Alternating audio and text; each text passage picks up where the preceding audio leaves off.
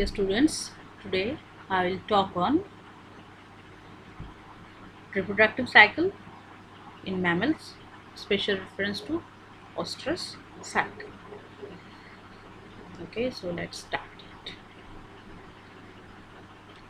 First of all, cycle means a process starts from a point to next and next to the earlier one again, and the process repeats and repeats likewise.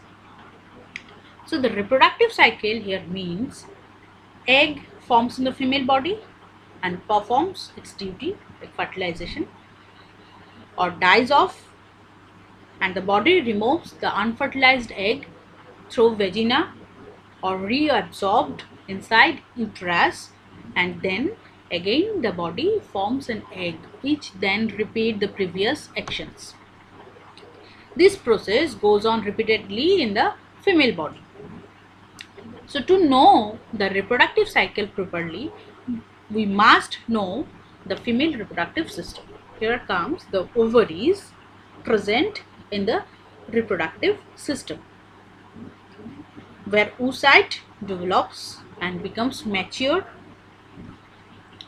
ovarian follicle, and through the fallopian tube, the ovum, the mature ovum, travels to the uterus, cervix and vagina.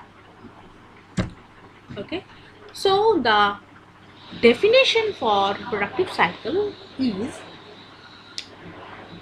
it is the periodic changes that occur once about every lunar month, that is 28 days in the female reproductive organs, that is or ovary and uterus, during the reproductive period from puberty.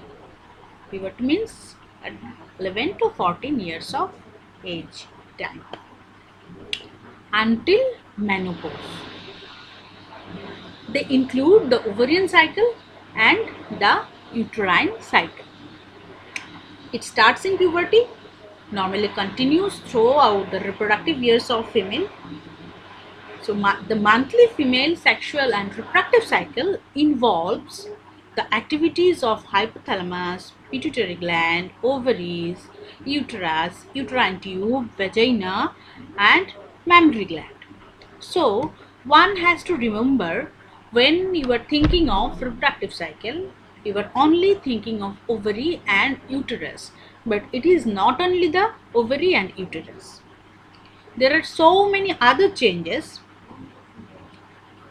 which are occurring in the female body under influence of various hormones. There are changes in the ovary, there are changes in the uterus, there are changes in the hormone level, there are changes in the epithelium layer of vagina as well as in the mammary gland. So the female reproductive cycle is actually a combination of two different cycles, ovarian cycle and uterine cycle. Mammals show two different kind of reproductive cycle. One is menstrual cycle, which occurs in primates, and the other one is ostrich cycle that occurs in non-primates. Now the question is, what are the non-primates and primates? So primates are the last order of mammal of the 16 mammalian orders. Normally people think primates are only man, ape, monkey, but it is not only up to this. The three examples we used to talk about are belong to the group simian. That means the man, ape and monkey are belong to the group simian, which are also known as anthropoids that have fused skull. But prosimian are also a group of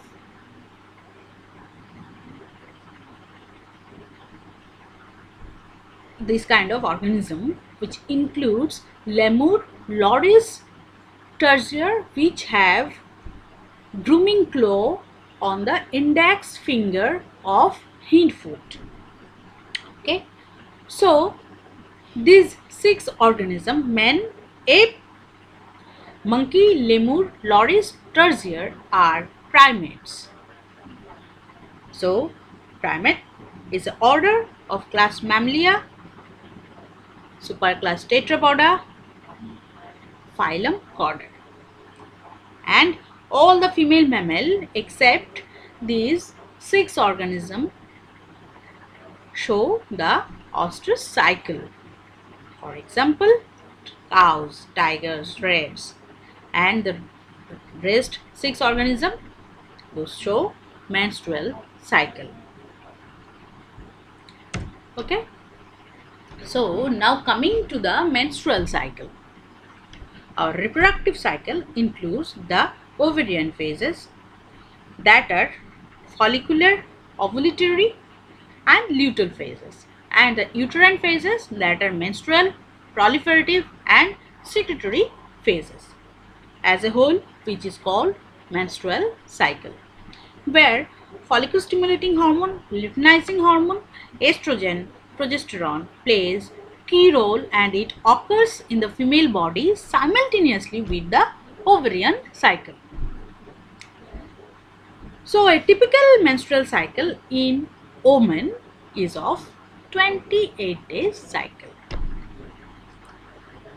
In this cycle, the body shed its unfertilized egg, damaged endometrium, blood capillaries, and a lot of blood through vagina. So moving towards the ovarian phase, we first get the follicular phase of the ovarian cycle.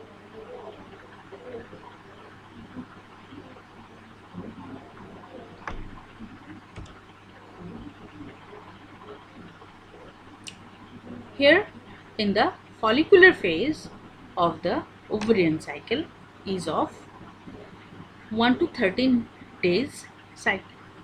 13 days cycle means 1 to 13 cycle days is here in the follicular phase, and occurs simultaneously with the menstrual and proliferation phase of the uterine cycle.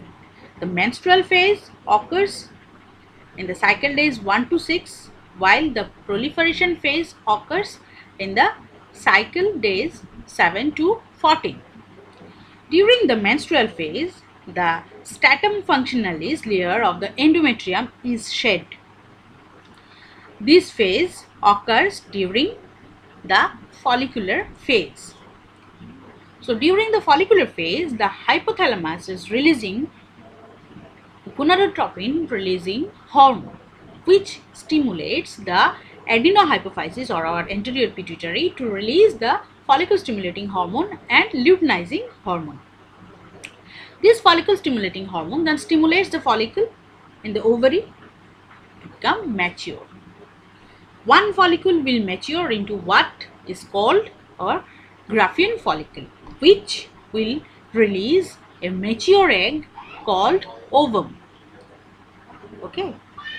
As the follicle matures, it steadily releases estrogen, which causes the uterus to rebuild the stratum functionalis layer of endometrium during proliferation stage for possible implantation of a fertilized ovum. Okay. So once the Graafian follicle is mature, estrogen peaks to a point where it will cause a positive feedback loop to the adenohypophysis of the pituitary gland, which will cause a massive amount of luteinizing hormone release, which is known as luteinizing hormone surge. This luteinizing hormone causes the wall of Graafian follicle to break down and helps release the egg. Okay. The luteinizing hormone also turns the follicle into corpus luteum. 24 to 36 hours after the luteinizing hormone surge, ovulation takes place. Okay. Ovulation tends to occur on the cycle day 40.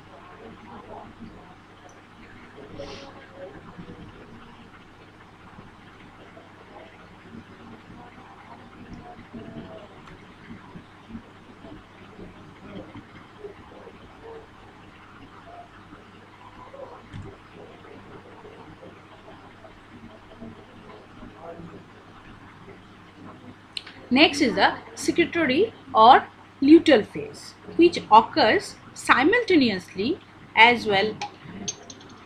During luteal phase, the corpus luteum is formed, which release progesterone and estrogen, and these hormones play a key role in making the endometrium ready for possible implantation.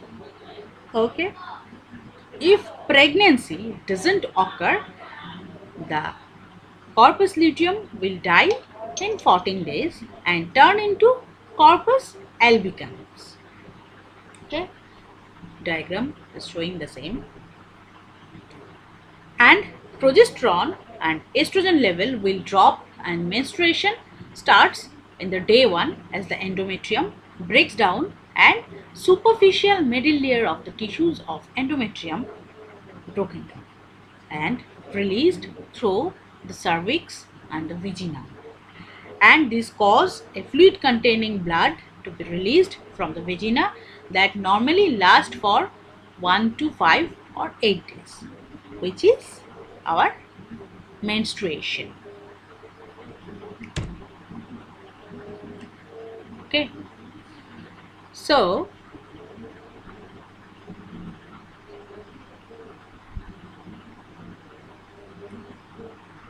this will signal the hypothalamus to release gonadotropin releasing hormone that causes the adenohypophysis to release follicle stimulating hormone and luteinizing hormone, causing the reproductive cycle to start again.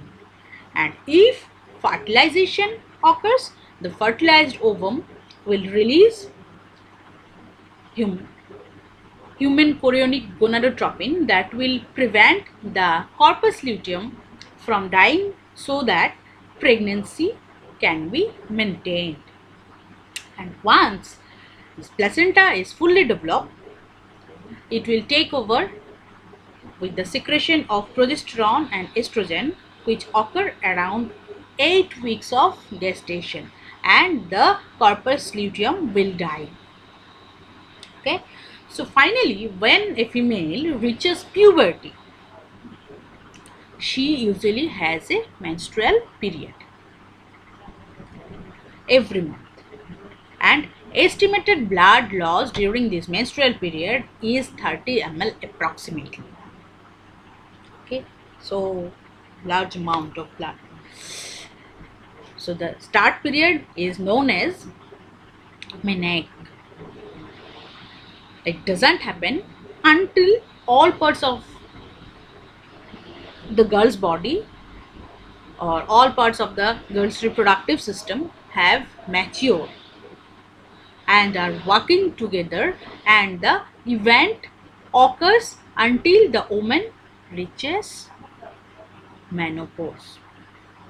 Okay, this much was for our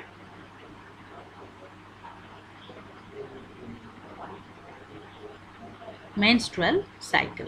Okay,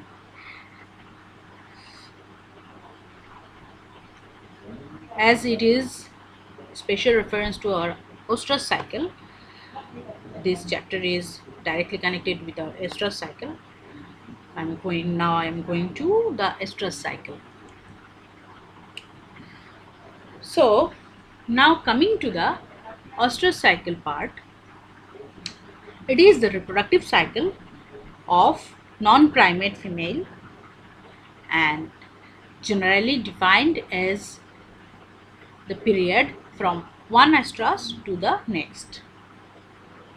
Okay, it is a very dynamic process and gives the female the opportunity to become pregnant. As we know that it occurs in non-primate animals, and the cycle is categorized by frequency of occurrence throughout the year. Means uniform distribution of estrus cycle regularly throughout the year. जिन लोगों में पूरे year में एकदम uniformly होता रहता है, particular time में होता रहता है, estrous cycle. For example, cattle, swine, rodents. Like rodents means example of rodent. One example is a rat. We use for our experimental purpose. It has again the seasonal breeder, which includes long day breeders are those animals in which cycle occur when the day length increases. Example is mare. And short day breeders are the animals in which cycle occur when day length decreases. And example, sheep, goats. Okay. The next one is monoestrous. In this case, one cycle occurs annually in the body of the animal. For example, dogs and bears. So, estrus is the time when the female is receptive to the male. It has two phases. Follicular phase that makes up 20% of the estrus cycle and luteal phase that makes up 80% of the estrus cycle. So, the follicular phase begins during luteolysis and ends at ovulation.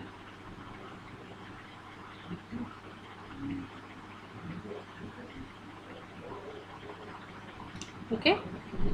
During this phase, follicles are growing and developing, and dominant hormone in this particular phase is estrogen produced by the growing follicles. The luteal phase begins at ovulation and ends during luteolysis. Follicular phase was started during luteolysis and luteal phase is ended during luteolysis. Following ovulation, the ovulated follicles undergo transformation, that is luteinization, to become the corpus luteum. The process of making corpus luteum is termed as luteinization. So, during luteal phase, the corpus luteum secretes progesterone hormone, which is the dominant hormone of this luteal phase. Now, coming to the stages of estrus cycle, or you can say phases of estrus cycle. So, now the estrus cycle is comprised of 4 stages: proestrus, estrus, metaestrus and diestrus stage. So, proestrus and estrus are part of our follicular phase, and metaestrus and diestrus are part of the luteal phase. So, now I am coming to the proestrus stage, which continues for 1 to 5 days of the cycle. It is the period between the time when progesterone decline and corpus luteum regresses and the onset of estrus happens. It is the period of major endocrine transition, when progesterone dominance changed to estrogen dominance under influence of follicle stimulating hormone and luteinizing hormone. So, during proestrus, the developing follicles are secreting estrogen and selective follicles are then recruited for ovulation. Here, the ovarian follicles with enclosed ovum increased in size, and estrogen absorbed from the follicles into bloodstream stimulate the increased vascularity and cell growth of tubular genitalia, in preparation of estrus and pregnancy. Here are the diagrams or photographs showing the cell structure during proestrus stage. Now moving to the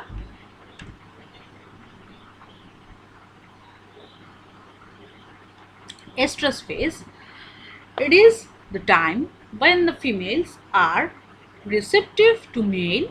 In other terms, this is the time when the females are willing to mate with male. So during estrus stage, body produces heat that attracts the male. During estrus, body produces heat. Estrus means heat only. So during estrus, the female displays several behavioral changes, and estrogen is the dominant hormone during this stage and causes behavioral changes and also going to cause the physiological changes within the reproductive tract.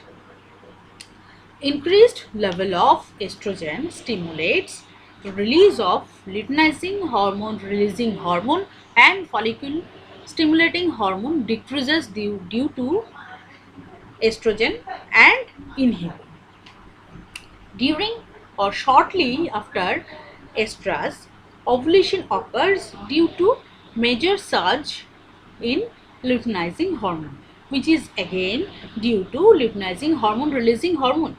Luteinizing hormone releasing hormone এখানে stimulate করছে luteinizing hormone কে বাড়তে, and the estrus stops once ovulation occurs. Okay, here the diagram and the photograph showing the cell structure during estrus stage. Now the metaestrus stage. It is the stage, it is the period between ovulation and the formation of corpus luteum. During early metaestrus, both estrogen and progesterone level are low and ovulated follicle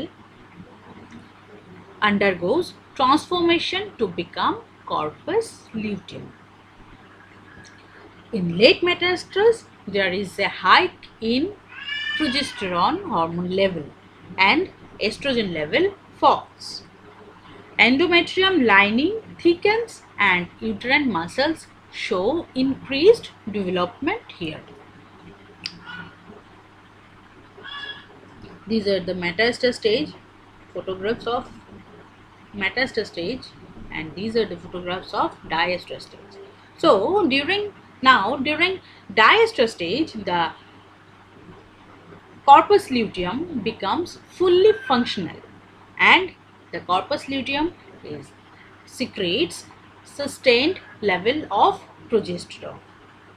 It is the period of maximum luteal function, which ends when corpus luteum is destroyed by luteolysis. This stage continues for 10 to 14 days in general. Varies from some species to species, but in general it continues for 10 to 14 days. So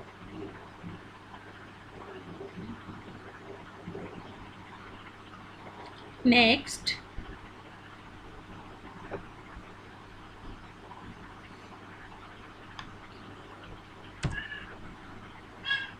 is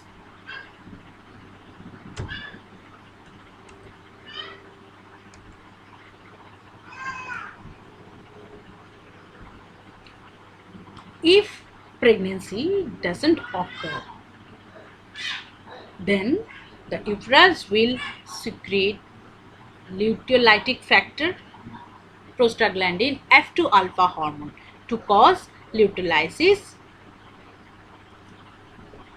means regression of corpus luteum, and the corpus luteum will become non-functional, corpus L becomes just before the next phase.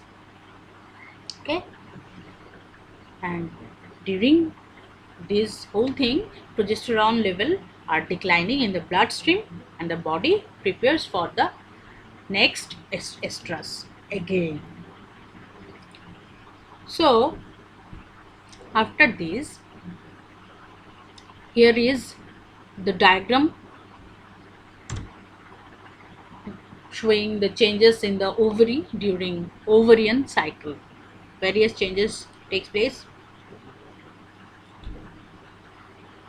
And next one is the N-estrus stage or N-estrus phase. After diestrus stage, proestrus, estrus, metaestrus and diestrus, a completion of a complete estrus cycle, N-estrus phase comes, which is the long period of inactivity between sexual seasons when no regular estrus cycle occurs and ovaries become relatively inactive as there is no follicular growth or development and no corpus luteum formation. Okay. So next we are moving towards the difference between menstrual cycle and the estrus cycle, as both are reproductive cycle. So first difference is menstrual cycle occurs in primates and estrus cycle occurs in non-primates. Okay. Now the real difference is in menstrual cycle there is a phase known as menstrual phase or bleeding phase, and during this phase lot of blood, damaged uterine tissue, blood capillaries, unfertilized ovum comes out of the body through vagina, whereas in estrus cycle there is no bleeding phase in their reproductive cycle or reproductive phase, means no menstrual phase is seen in the animals having estrus cycle. The damaged uterine tissue, blood capillaries, unfertilized egg are used to reabsorb in the uterus only, and if there is a bleeding phase, then it will be in negligible amount. So there is bleeding phase in menstrual cycle and no bleeding phase in estrus cycle. The next difference is in the estrus cycle there is a phase called estrus phase, during which a lot of sexual heat is generated in the female body and the female copulate only during this phase. Except this phase, female don't permit to copulate or avoid mating. Whereas in menstrual cycle there is no such phase and sex urge is not increased during menstruation, and they can copulate all along the time but don't permit copulation during menstrual phase of the cycle. So this was the main difference, and here you can see it is divided into 6 points. Okay, you can make this way. So this was all about our reproductive cycle, and hope it will help you in your preparation. So thank you. Let's meet on our next class. Okay. Thank you.